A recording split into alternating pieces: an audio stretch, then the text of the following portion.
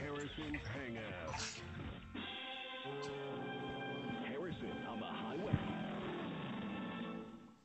It is 9 o'clock Eastern, 6 Pacific. Harrison with you, coming to you live from Key West, Florida. Want to let you know that in this segment, we're going to be talking to two different people. One is going to roll out your future, how to survive under the hideous talons of the angry eagle called Rick Santorum, or whoever or whatever it is. If you're being purged out of your house, if you're having troubles, if you don't understand how this sort of thing could have happened to you, but how to get out of it, that's what we're going to be talking about. There's a big conference happening in March in Berkeley, California, in which much of this was going to be discussed. And we're going to be bringing to you in just a couple of minutes a lady who is going to net this out in easy conversational terms so that you could fully understand and walk away with the tools that you so desperately, and that I so desperately need, because we don't have the adult supervision in the news cycle anymore. We don't have a Walter Cronkite or a Howard Beale, as Patty Chayefsky wrote in Network, the award-winning, Oscar award-winning movie, I'm Mad as Hell and I'm Not Going to Take It Anymore, who deconstructed all of business and the interfrastications between business, government, corporations, and all the corporations that are people too, by the way. We're going to get into that and have a little fun, plus open up the phone lines, because as always, we have 50 of them for you, and you are always welcome to participate. Then in about 20 minutes, we're going to talk to Zach Moses. He is with Hans Ebenstein, Allison Adventures Tours, and what they do is create extraordinary luxury tours for gay folks to travel around our little orb called Earth. And he's heading out in 2 days to go to Costa Rica himself. I'm looking at him right now. You can't see him, but I can, and I vote yes. And he's going to tell us this cool adventure, how it works, and why he's creating mobile communities in other parts of the world where they wouldn't ordinarily be able to be, where people who might not feel safe to travel somewhere in groups can actually do that and see the very things that create the kind of culture and texture to life that make it really worth living. So we're going to talk to, in just a couple of seconds, this wonderful lady whose name is Helena Norberg-Hodge. She's originally from Sweden, so we vote yes for her socialistic tendencies and the fact that she likes to share the toys in her sandbox. And she's going to give us some expert information on this wonderful thing called Creating a Better Economic Future for All, the Economics of Happiness Conference. And economic localization, as she likes to point out, is the key to sustaining biological and cultural diversity, to sustaining life itself. And the sooner that we shift toward the local, the sooner we're actually going to begin healing our planet, our communities, and ourselves. And this is what she says. Without further ado, as if it were Shakespeare, which you've studied in Sweden, I'm sure, Helena Norberg-Hodge, we want to welcome you to the Smart Show. Thank you. Very glad to be here. Was that a long enough introduction, or do you want me to go on another 10 minutes? No, thank you. That was perfectly long enough. Let's talk a little bit about the cure. The cure of the metastasizing infection that we call the U.S. economy, the global economy, the austerity programs, where the plot of the play is that the taxpayer, who got together at one point and said, let's build a road and we'll all travel on it, and now a couple of people say, let's dig up the road and then we'll resell the chunks of the road that the taxpayer paid for it, and if he wants to use it, he can go get a camel and ride on it himself. In fact, we'll put down a toll bridge and he can start to pay, even though he's already paid for it. This kind of thinking, which has become the new normal, but it doesn't need to be that way, does it? It doesn't. But I think in order to understand the cure, it is important that we understand the disease better. And I think it is understanding that for a very long time now, particularly since the Second World War, when governments got together and set up the so-called Bretton Woods Institution, the World Bank, the IMF, and the GATT. The GATT was the General Agreement on Tariffs and Trade. And basically what they set up was a system that was feeding economic activity and wealth into the hands of giant mobile corporations and banks, the transnational corporations and banks. Basically, since that time, US presidents have increasingly supported the creation of billionaires on the other side of the world while impoverishing their own people.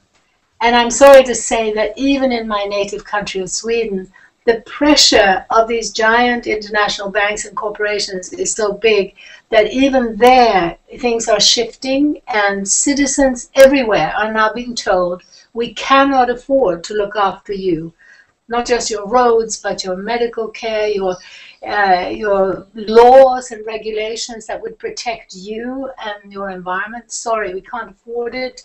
And in any case, we're signing on to treaties that make it illegal for us to protect. Protectionism is a dirty word, and it means protecting your citizens and the environment. So we have a very stupid, very blind system. What can we do? I say that one of the first things we can do is to realize that we can right away start building and strengthening the local economy. That's something that's happening around the world. It's particularly important to do it around food, because we are now in the hands of a system that is separating us further and further from the sources of our food. We're in the hands of a system that subsidizes the giants to literally swap food across the world. And in every local market, it's becoming too expensive for local people to have fresh local food, and food from the other side of the world, processed, colored, reconstituted, dead food, costs less than fresh local organic food. And so we have food disparagement laws here in the United States, where when you make unkind statements about a genetically modified apple, the Apple organization, or the humans, the company that owns the apples, because corporations are people too now, thank God. I was waiting for that day, and it finally happened, and my life is full and rich, and I get on my knees to them. Those people can actually take you to court and sue you for what's called food disparagement because you insulted a persimmon.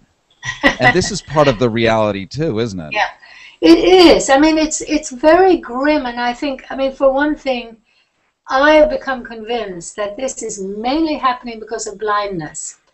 I have for a long time been talking about the fact that it's less than 1% of the global population that has actually been promoting this deregulation that has made the giants bigger and fatter, that has led to this creation of billionaires around the planet and the impoverishment of the 99%.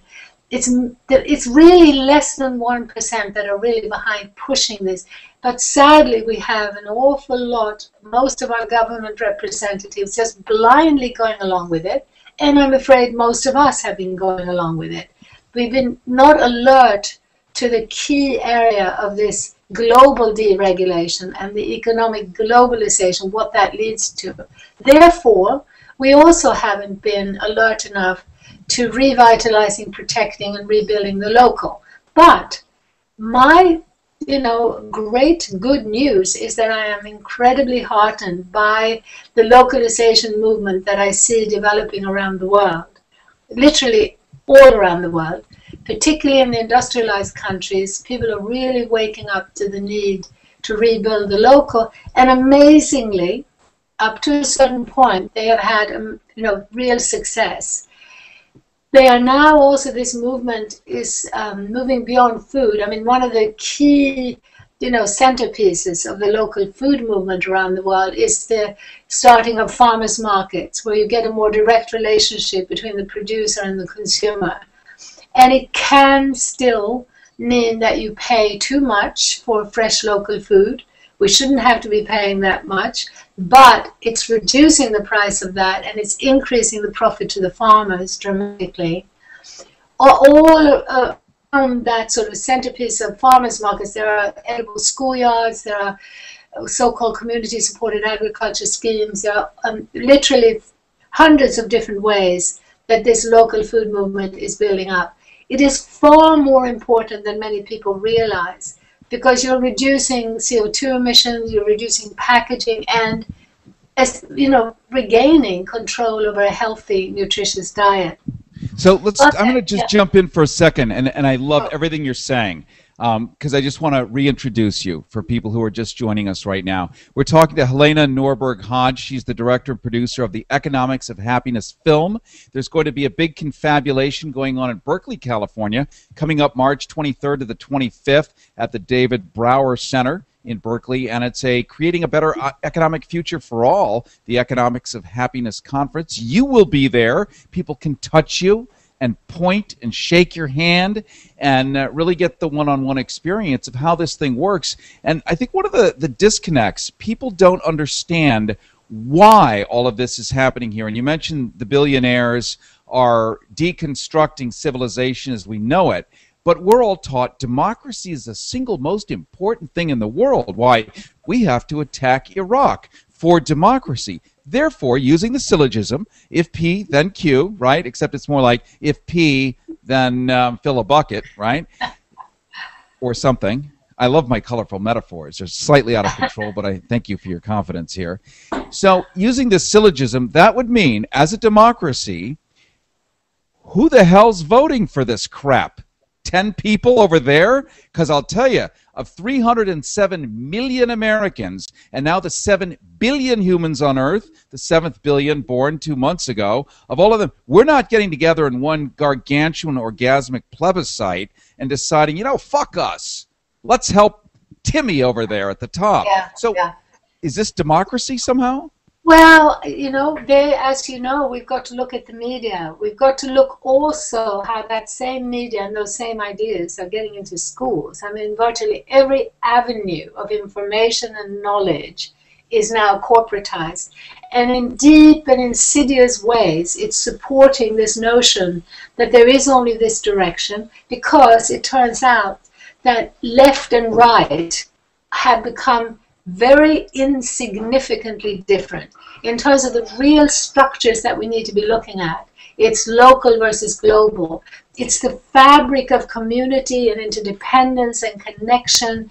It's our connection to the living world, which is being severed. I mean, we need to be thinking of parties as being those who believe in unity and those who are destroying it.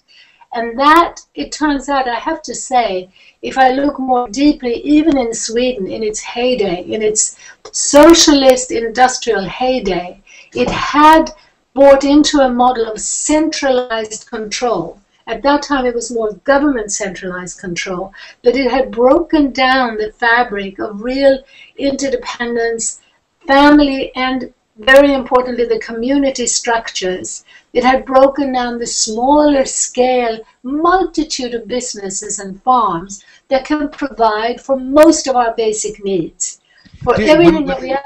When looking at America right now, and I love what you're saying here, and it's just the nature of this format where I have to jump in now and then and step on your toe, and I'm not meaning to be impolite. But we're talking to Helena Norberg-Hodge. She's the director and producer of the Economics of Happiness film. There's going to be a Creating a Better Economic Future for All Happiness Conference, March 23rd to 25th of this year in Berkeley, California. And as we look at this, we have the Occupy movements all over the world. Occupy Wall Street, Occupy LA, Occupy San Francisco, Occupy Berkeley, right, up there. Is this the beginning of worldwide revolutions, tiny as they are?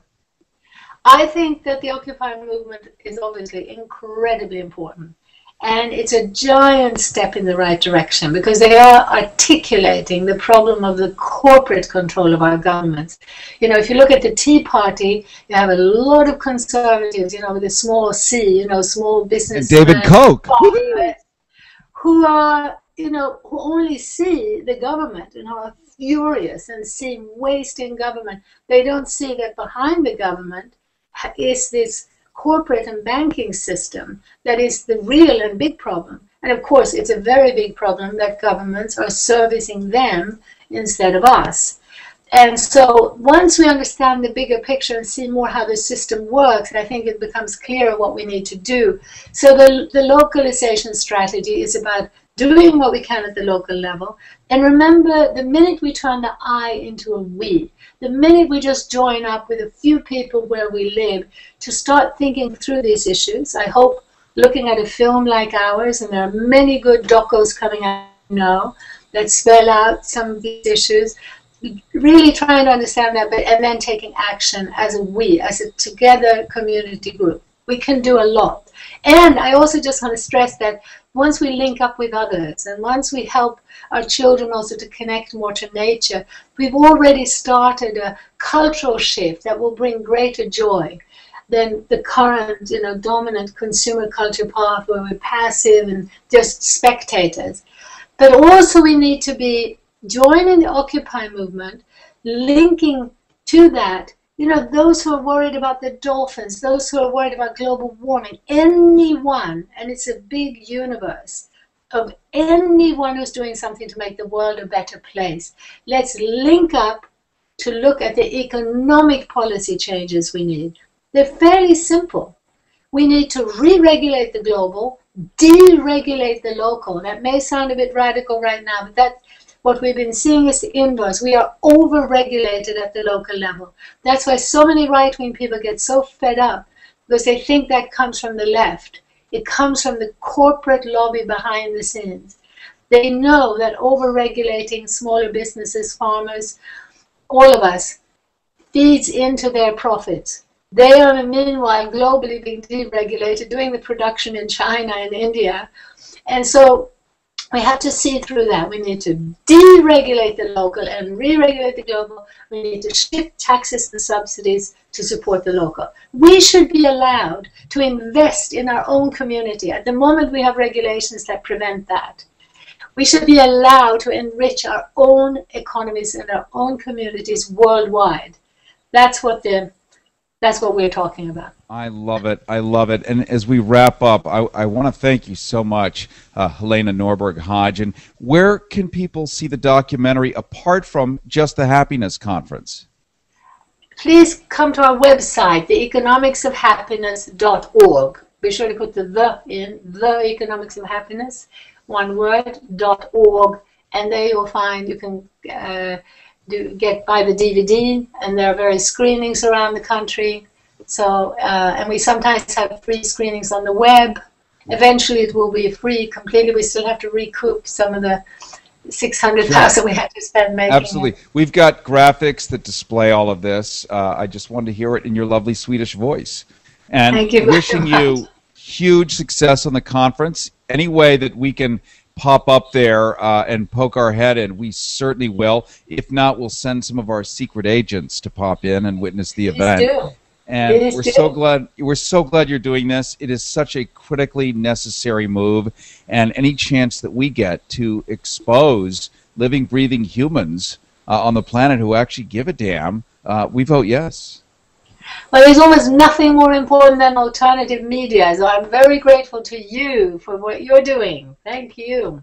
All right. Thank you so much for joining us today on The Smart Show, thesmartshow.org. Harrison with you. We, of course, are talking to our audiences on KPFK 90.7 FM in Los Angeles, 98.7 FM in Santa Barbara, 93.7 in San Diego, 99.5 in Central California. Also on multiple platforms, including Facebook and Twitter and everywhere else, and even some we don't even know about that might be doing wretched things with the video. But we don't mind because we're a free speech kind of joint. Thank you again so much, Helena Norberg-Hodge. Again, the conference is March 23rd to the 25th, 2012 at the David Brower Center in Berkeley, California. Have a wonderful evening, and we'll put the good mojo out there so you have a nice tailwind as you sail us into success. Thank you. All right. Harrison with you. We are now turning to... Actually, if you want to just slide in a little bit, we'll get a little cozy here. Turning in, I want you to say hello to, this is Zach Moses. And Zach is with Hans Ebenstein Travel, also known as Allison Adventures, which is a very old brand of incredible travel that's particularly suited for a particular group of people. And tell us a little bit, Zach, about what it is you get to do. We're the original gay tour operator. So what we did is, starting 40 years ago, Hans Ebenstein actually did the very first all-gay male tour. And back then they were actually called Tours for Discerning Gentlemen, because this was a very taboo sort of tour to do. Sasha Allison started Allison Adventures in 1995. And about eight or 9 years ago, the companies merged together when Philip Sheldon bought both the companies. What we do is we actually take a group of gay men from all over the world, and we put them together, and we have our little gay community, say, in Costa Rica, which is where I'm going to be in a couple of days hosting one of our groups. So it's really amazing product, and just the way that we You don't have to come out of the closet. You know, when you're gay or you're in a gay couple, you have to go on a tour and then wonder when it's safe to actually come out to the people in your group. And here you're just sort of pre-qualified, and everybody knows who everybody else is, and it's really a comforting, safe environment for people to be in. You know, it's particularly nice, and I'm just going to switch back here, talking with Zach Moses of Hans. You pronounce it Ebenstein? Evanston. Evanston. Very gringoized. I like it. Hans Evanston Travel. You'll see the graphics right here. And you saw graphics earlier over there, some B-roll, some pictures of various different locations that you guys go. And I think one of the things that I really love about this is you make it portable. You take a community, you actually put it together and invent it, because unless you're in a place like Key West, where we are right now coming to you live, and you saw some of the exciting video on the flat panel monitor behind me that I think was a beautiful companion to Helena Norberg-Hodge as she talked about Occupy France. And one of the things that you do... It was the economics of happiness. Yeah. My kind of economics of happiness. Well, you know, there obviously must be a reason it was on the TV. It wasn't my DVD. And one of the cool things that you get to do, Zach, is you create a community where there was none. So let's say you say Costa Rica, poof, or poof, if you want to pronounce it that way, and suddenly shows up 20, 30 people who never in a million years would have had a chance otherwise to meet each other. And that's M-E-E-T or M-E-A-T, depending how the hell we want to spell it. And I guess there's even romance, potentially. Well, yeah, like, for instance, the tour that I'm about to go on is our Valentine's tour in Tortuguero. So our New Year's tour, which just happened in Tortuguero, Costa Rica, was mostly couples who actually went. But you'll find on the Valentine's group, it's actually all single men who are on the group. And we have everybody can sign up to have a single supplement where they're in their own room, but most men on the singles tour actually opted to have us find them a roommate. And that roommate rotation happens, and there is potential for something to happen. Some men just like to be in the comfort of a gay group, but we actually have a few who have met their partners that they're now married to, if that's legal where you live, or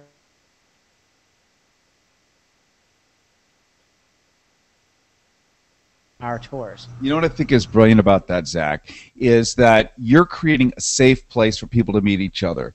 If they go to a bar and get drunk and somebody puts some GHB and some crystal meth in their drinking water, you know, it may not have the ending that they had planned, or it may have twice the ending that they had planned. But on this kind of trip, it's organized, it's structured, there's exercise, there's nature, there's the outdoors, there's social interaction, something many of us have forgotten how to do, just beyond saying hello, but to have to eat a meal with somebody and engage them in conversation and be charming. I mean, I think it's a very healthy thing.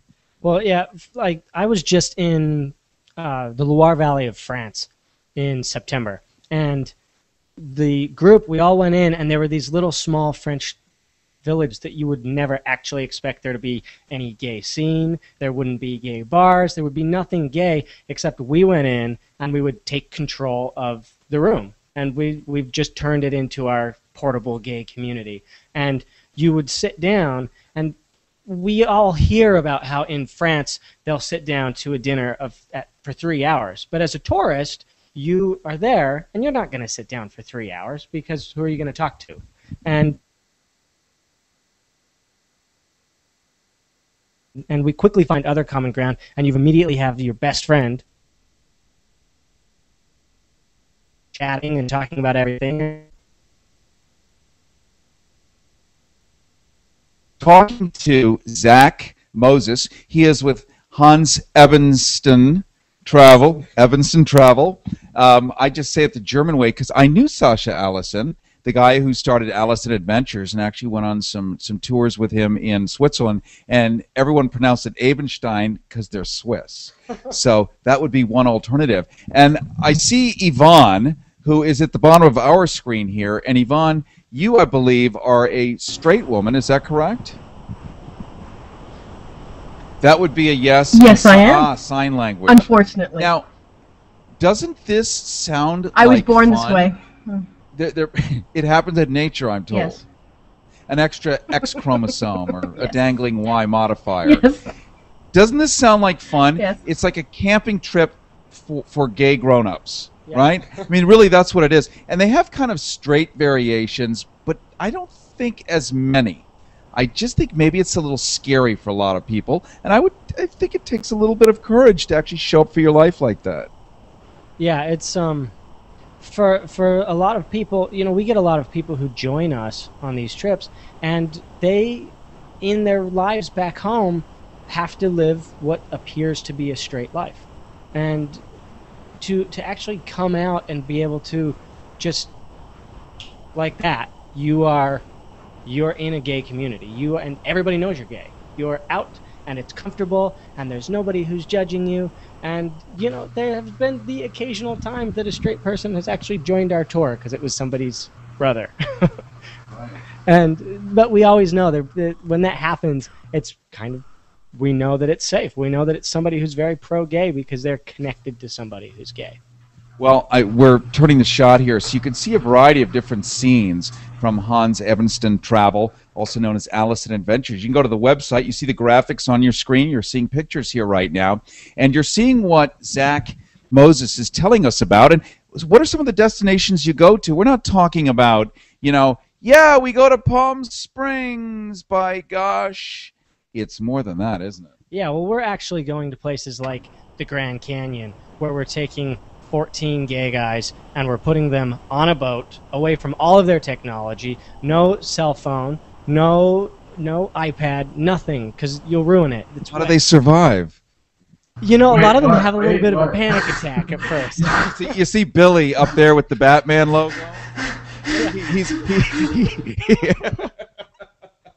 Yeah, a few guys actually panicked. I think I mentioned it to you, and you sort of started to panic when I mentioned that trip. And it's people. We're totally connected to everything and to everybody and social media and everything, and to actually step out of it for just 1 week, and be a mile down in a crack.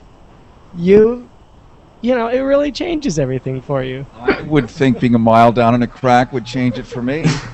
And I vote yes to that, by the way. What is the most exotic trip you've ever been on, Zach Moses? The most exotic trip that I have ever been on?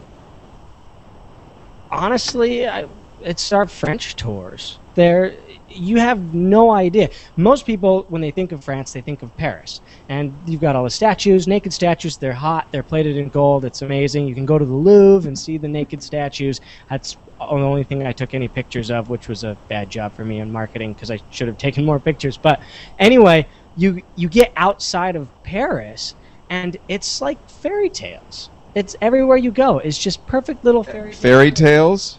The tales of fairies? Yeah. This is a double entendre. I'm doing this purposely.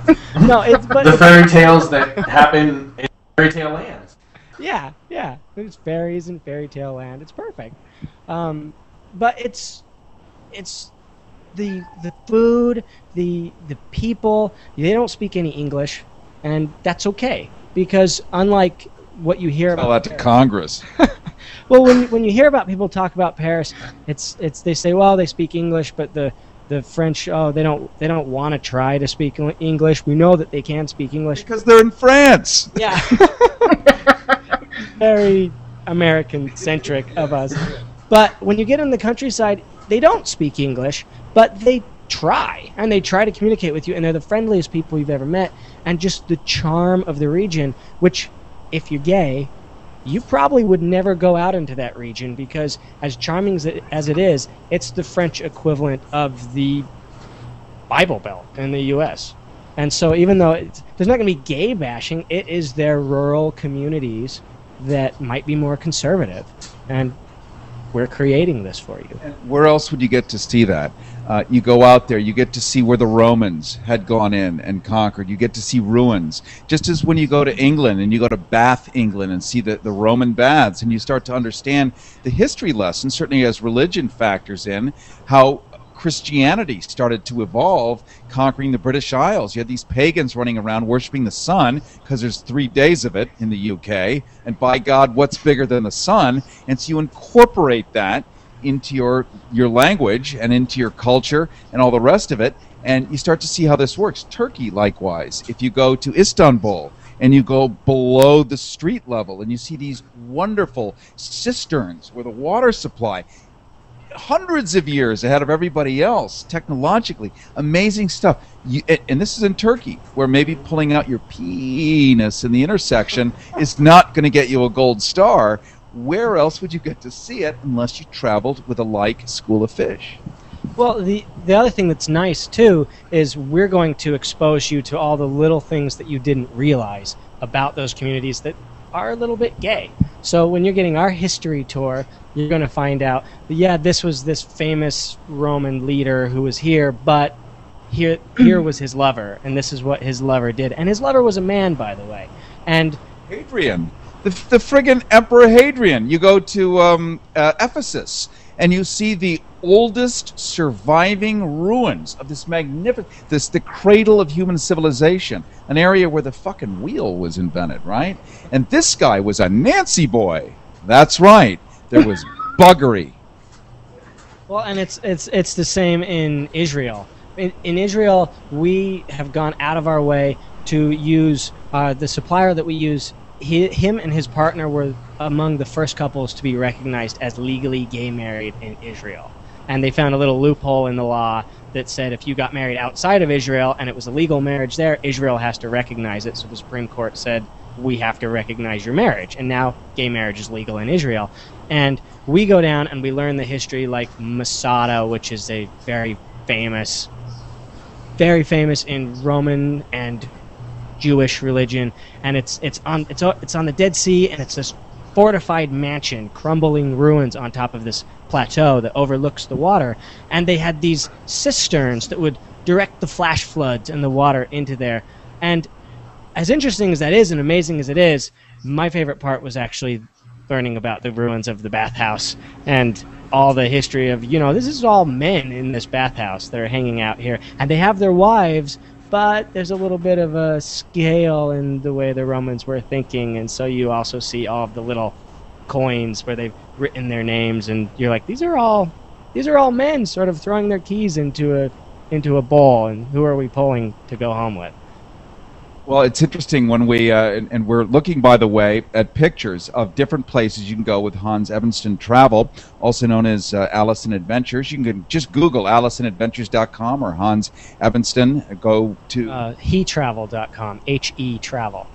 Hetravel.com. You can see the website. We have it listed there. You're seeing images right on the right side of Zach here.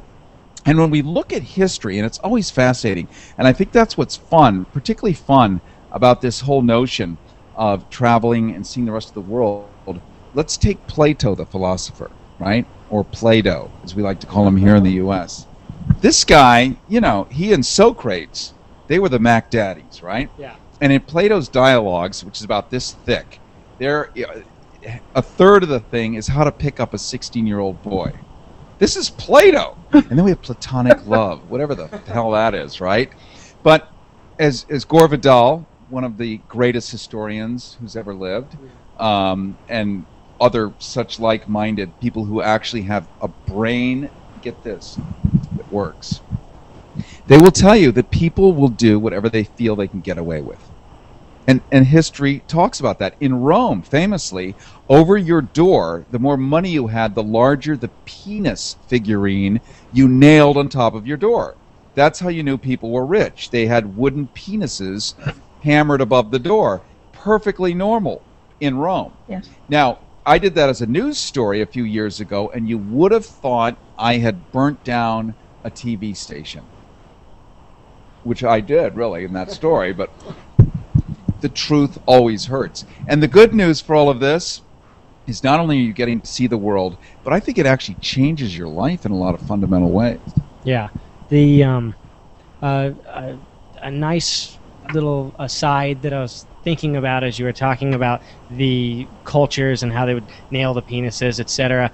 Hans Evanston in his early tours in Egypt, which was one of the first places he went to, he was very famous for his line that he would give opening up to everybody, which was, in Egypt, there are no gay men, but every Egyptian man participates in gay sex. Right. You'll see right above me the Hans Evanston banner with all the information right there. So you can get all the information you want and be able to go to one stop. And he's right. Actually, I'm going to modify that statement a little bit because it's a more modern era than when he was first in Egypt. I don't think they engage in gay sex because I think gay is more of a cultural thing. Judy Garland, you know what I mean? It's a cultural thing. But same-sexual or pansexual or like-sexual or I just like pansexual. You know, it could be a woman tomorrow, right? So there's like this human spectrum, the right person, and it works. And that's all I have to say about that. But we know it's actually true. Like, I would think in your travels you learn a lot about people. That it's not what we see sort of as the official story, that there are shades of gray and people aren't quite sure.